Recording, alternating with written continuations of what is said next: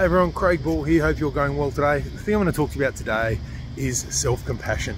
Now, why would you want to know about self-compassion, I hear you ask? Well, it's a bit of a conundrum we find ourselves in. We think in order to be more resilient and to be tougher in life, to have mental toughness and resilience, we need to be tougher on ourselves. I mean, it appears obvious, doesn't it?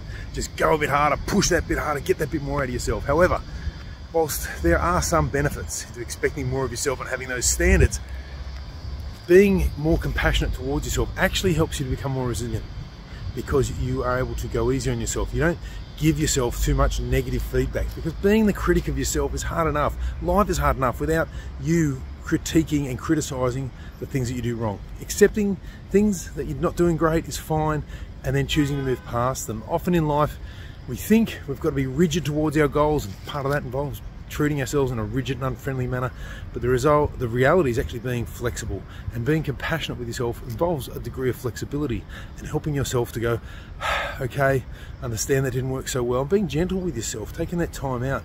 Recently I had a similar situation where one of my major contracts finished and I was without a client for quite some time, so I had to take that time out, give myself some self-compassion, take time out for my mental health, and I was able to get back on the ball again, go through my processes, and get a new client and be able to work with them and be way more effective than had I have given myself a challenging, hard time all the way through and keep pushing myself beyond what my body and my mind could deal with.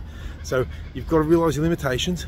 Treat yourself, as Jordan Peterson says, as somebody you're tasked with looking after. This will make a significant difference for you.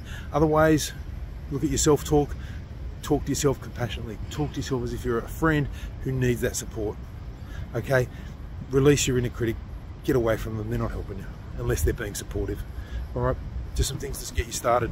If you'd like to learn more about this, go to changeseminars.com/emotions to learn some ways to go about better managing your emotions, to become more resilient and to release that inner critic and treat yourself with more compassion. Thanks very much. I hope that helps.